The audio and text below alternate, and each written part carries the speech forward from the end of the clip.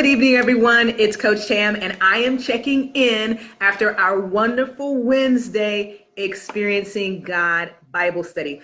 We have been studying Experiencing God for a couple of months now, so we're now at a really exciting point in our study where we are looking at the 7 realities of God.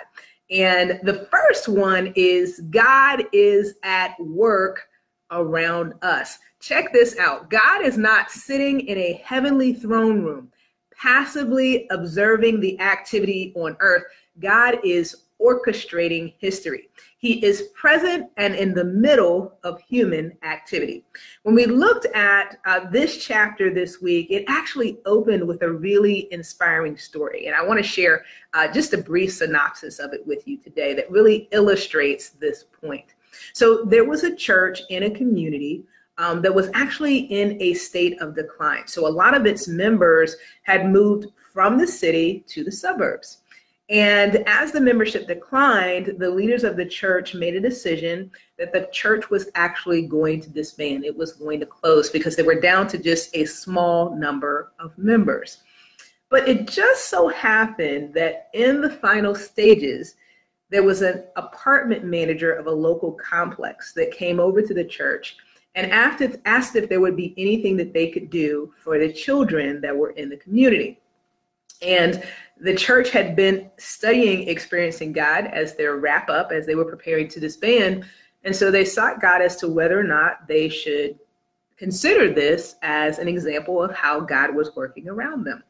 And so they took some faith steps.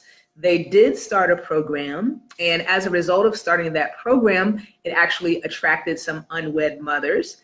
And along with unwed mothers came drug dealers, gang members, all kinds of people that we wouldn't commonly associate with a church. But check this out. Here's what happened is as they accepted the invitation that God gave them, not only did their church grow tremendously, but they were able to make a positive impact on the community.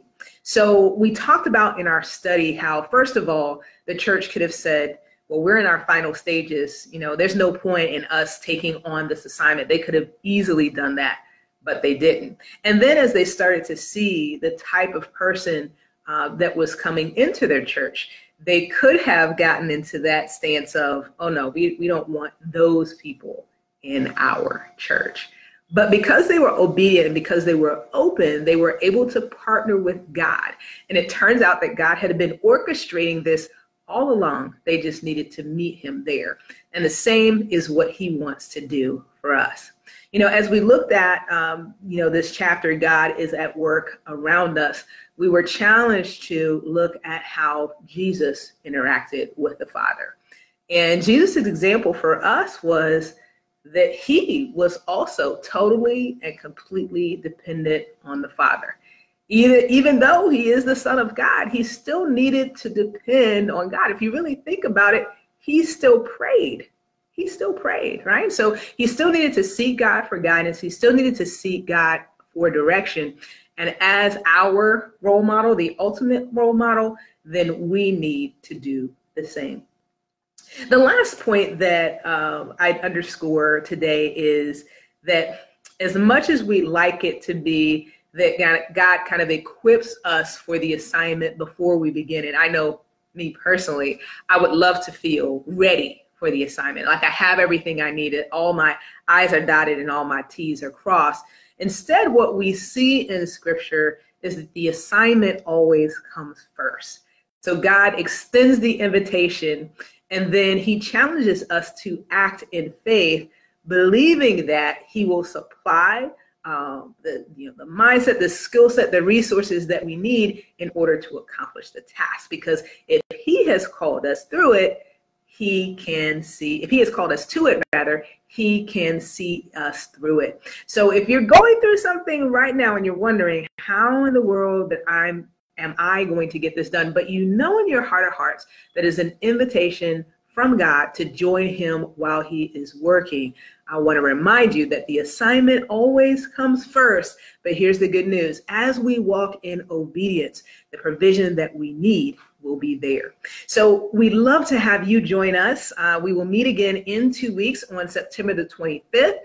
We are located in the Matthews area in the Stevens Mill Shopping Center. I pray that you will meet us there. We start at 7:30 and we're out by 9 o'clock. We will continue through this study for the remainder of the year. So every 2 weeks, you have an opportunity to join us. To learn more about what we do, go ahead and head on over to our website at www.265point.com. You can learn more about our next Bible study meeting. And you can also sign up for your free 2-week pass to have an opportunity to join our faith-filled environment. Well, I'm going to sign off for the evening. I hope you have a good night and God bless.